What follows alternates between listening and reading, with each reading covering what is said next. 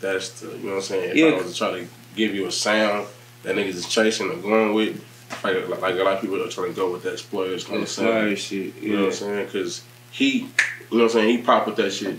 Yeah. So they figure, all right, well, shit, that nigga did it. I can do it.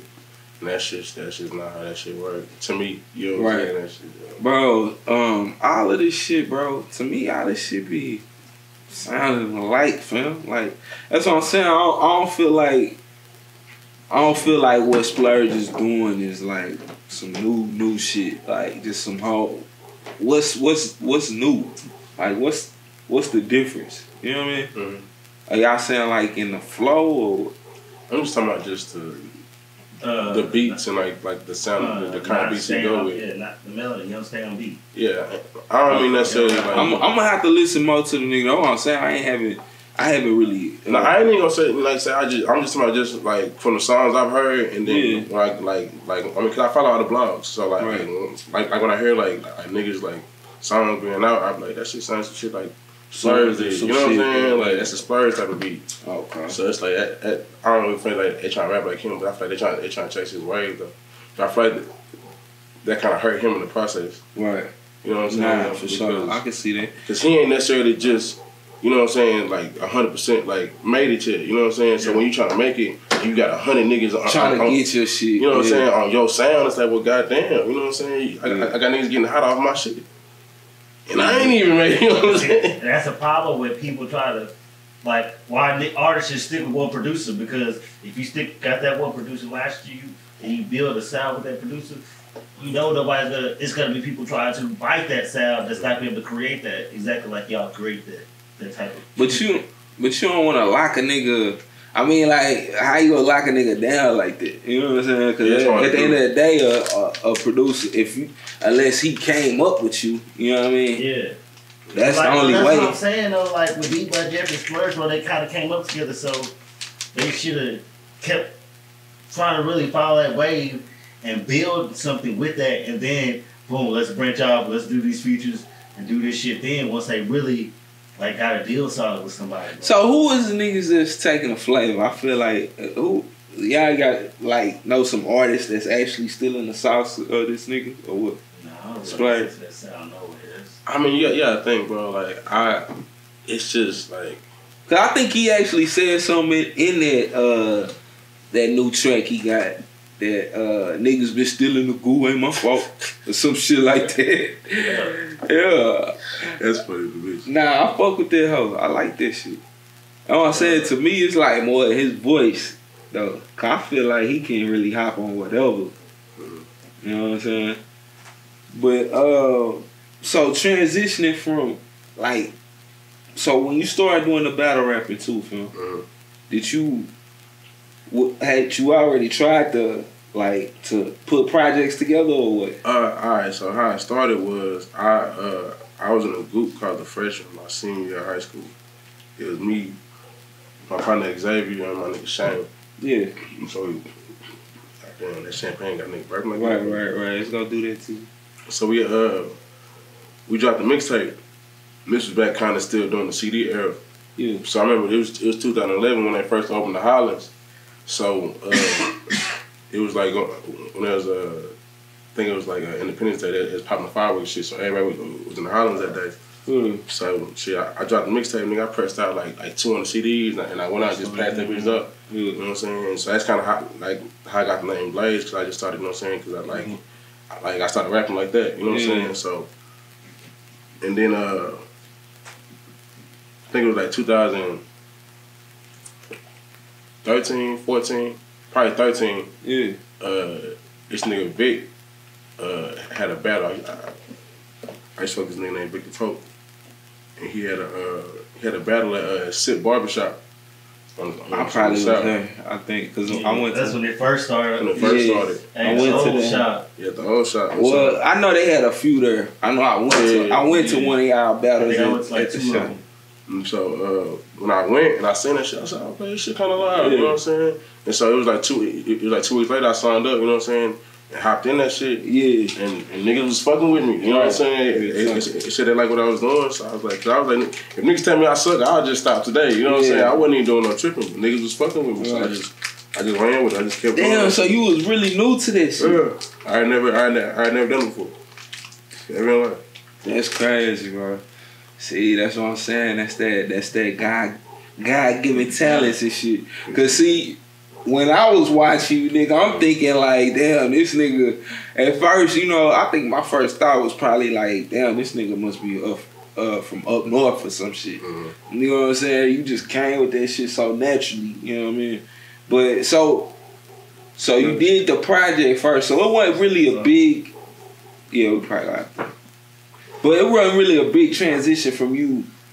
So it wasn't difficult for you to transition from the battle rap to doing like these full projects like nah, that. Because I mean, well, it was hard in the sense of, you know what I'm saying, trying to like transition, like, you know what I'm saying, with the, you know what I'm saying, just having to present yourself.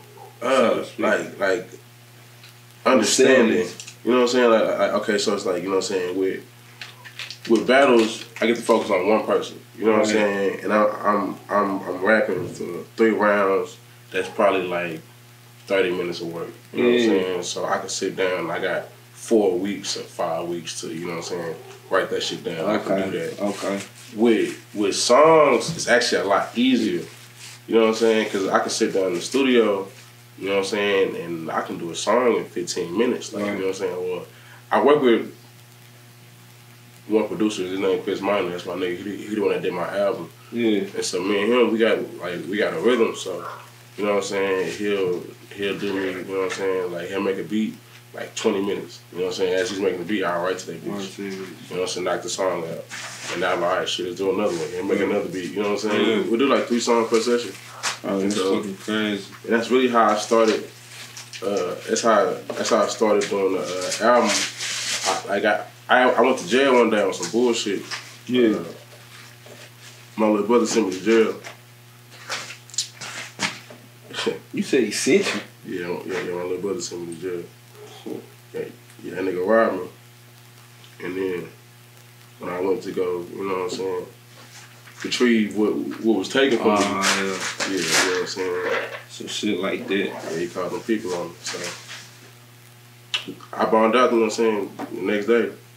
And the same day I got out, and I called Chris Minor. I said, well, I just need to, you know what I'm saying? And this before I started like making the album or anything. This was like back in June. Yeah. And like, I was like, I just need to just rap, fool. And I hadn't even, like, I promise you, I hadn't been to the studio in probably a year and a half, bro. But that's like, cause I was in lockup for like a whole 24, probably like 32 hours. Yeah. I mean, you know what I'm saying? You ain't got nothing to do with this. It's just you and the walls, bro. Right. You just sitting there. So I'm just gotta recollect on it. You know what I'm saying? You got the phone. I'm calling people. You know what I'm saying? I'm bored. I got a couple free calls I can make, but shit outside of that, nigga, I can't do shit. You know what I'm saying? So I'm just thinking like, bro, what I'm finna do, fool? Like, you gonna keep going through this thing? You know what I'm saying? Like. And it's like, I feel like I was done with the battle rap anyway. I feel like that shit wasn't really going for me, like how I wanted for it to go. So, shit, what I'm gonna do, I'm either be, you know what I'm saying, a regular ass nigga, or I'm gonna dive into this shit, you know what I'm saying? And that's just what I did, you know what I'm saying? And then I say from June to now, I done made like 200 songs. Yeah. You know what I'm saying? I just been recording. Bro. That's crazy, bro. That's how you gotta lock in, though. If you really wanna be into shit, you gotta. Right, gotta lock in, bro. Just keep and put out everything, bro. Like, don't hold back some shit or think you can. Just put the shit out, cause you never know, like, which one is which. You know what I'm saying? Nigga, what with the Kelvin track, bro? Break that down for me. Like, I know it was like some artistic shit going on there. You know what I'm saying? So, like, what's the story behind it? Alright, so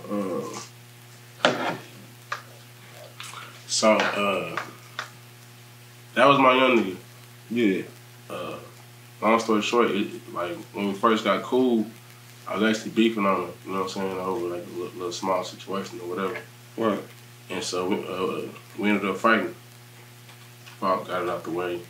And like the next day he called me like on some friendly shit, and I ain't being funny. I was just like, I thought we good. He's like, yeah, we good. And shit, nigga, I swear to God, we been cool ever since. Like that was my nigga. You know what I'm saying? It wasn't even like no real beef. We just had to, you know, get some straight some shit out. Yeah. And shit, like we was just locked in. So I just remember I had moved to North Carolina for like a year or two.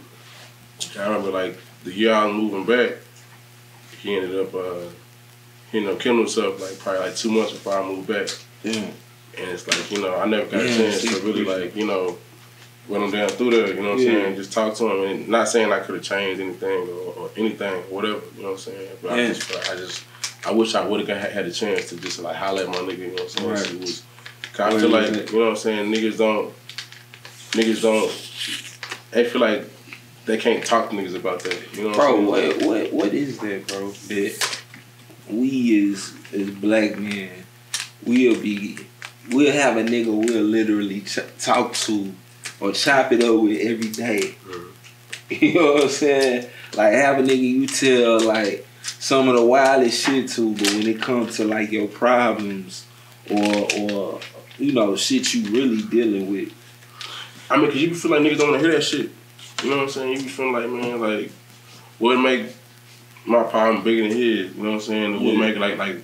I mean, but that nigga might have the same problem. No, it's true. That's the thing. It's true, but I'm saying, but I'm just saying, just like initially, I know, like that's how I used to think. Like, man, I don't want to waste nobody's time while I'm feeling, bro. Like, you know what I'm saying? They got other shit to worry about. They got kids, or they got family, or they got their problems. So why would I bother them with what the fuck I'm going through? I figure it out. I'm a man. Fuck it. Right. But I realized after a while, bro, all you doing is just piling that shit on yourself. You ain't. Because, bro, I just feel like. Well, hold on, I'm gonna tell y'all what I tweeted. Is that just a man thing though? Like, dude. Y'all keep going. I tweeted something earlier. Like, is that just a man thing, or is that like a black man thing?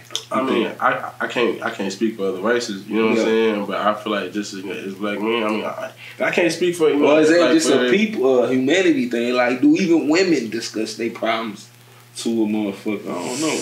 I mean, I feel like some don't.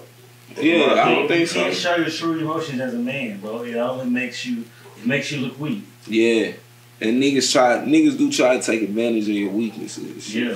All the time, bro. You already know if nigga think you soft, he gonna play with you. Yeah, he gonna play with you. You know what I'm saying? But I'm just saying at the same time, bro, it's like we should be able to niggas that we actually fuck with, you know what I'm saying? Mm-hmm. Like at that point, a nigga should have an understanding of you to know when you need to just get something off your chest. You know what I mean?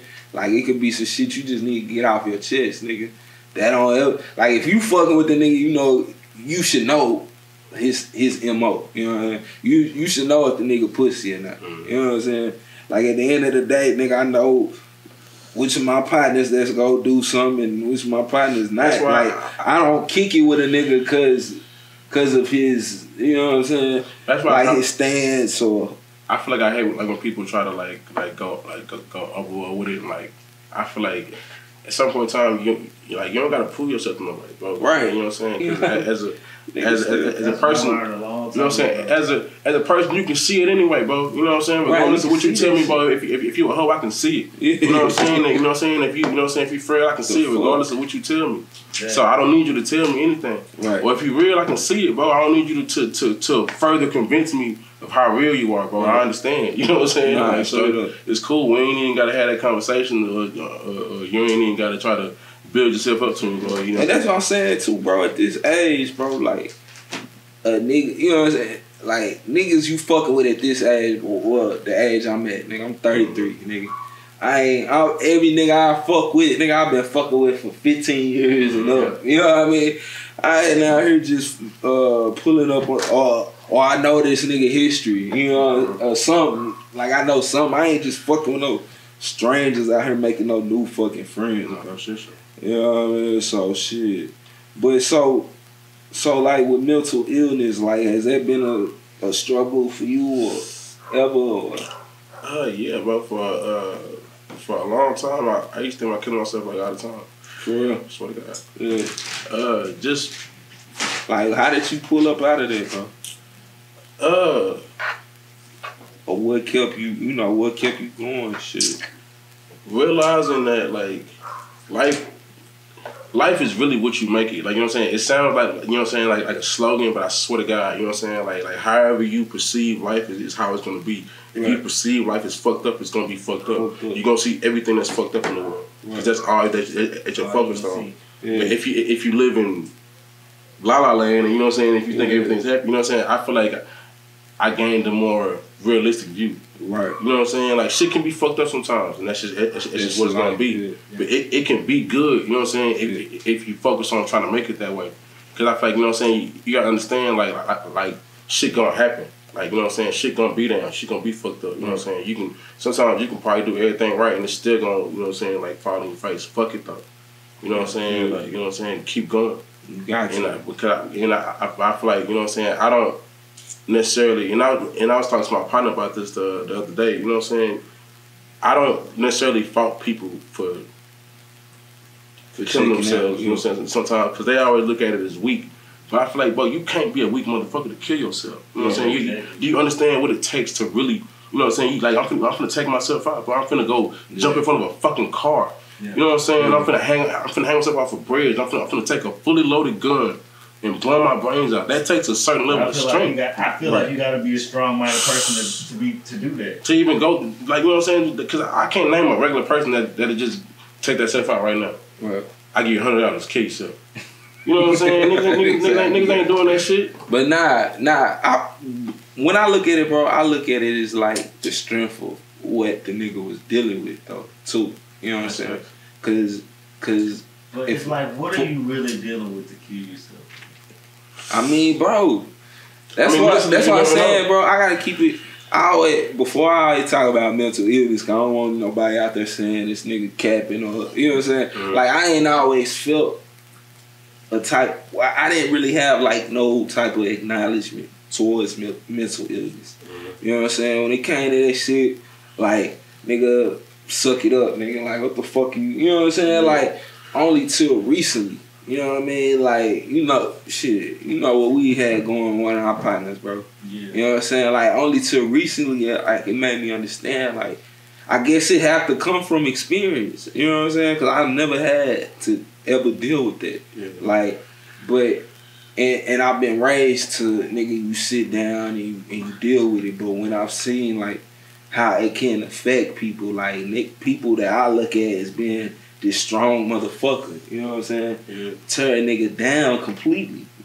Like, bro, like, we don't know what a nigga's going through. You know what I'm saying? Like, you never know, bro. Like, and I don't know. That's what I'm saying. When it comes to a nigga actually taking themselves out, I look at it as the strength of what this person was going through to say, like, nigga, fuck you. You know what I mean? Because at the end of the day, bro, we all know it's never that bad. So when you think of it, unless it's just, you know, just, I don't know, bro. I don't like to judge nigga off their experience. I'm just saying, I personally feel like I've been through one of the worst situations anybody think of, losing your mom, bro. Right. And dealing with that, bro, it's tough, bro. Like, hard as fuck. Mm-hmm. And if you dealt with that and had to go through that, I feel like you can really deal with a whole lot of shit. Like, losing a parent, bro, that's probably one of the worst situations ever. Besides you dying, but you'll never know how you really feel about that. Nah, I feel you on that shit. And then, like, yeah, bro, I feel you with that. So that's honestly why I wanted to make that song, to have conversations like this. You know what I'm saying? Because I feel like it's not something that people like really just, you know what I'm saying, want to like look at, like speak on, or if they speak on it, it's kind of in a corny sense. No offense, you know what I'm saying, but they're trying to just throw up, you know what I'm saying. I don't know. It's just I feel like, you know what I'm saying, because like a lot of people, you know what I'm saying, they have their down moments. They feel fucked up. You know what I'm saying. I know you felt like nobody cared. You know what I'm saying. I know you have.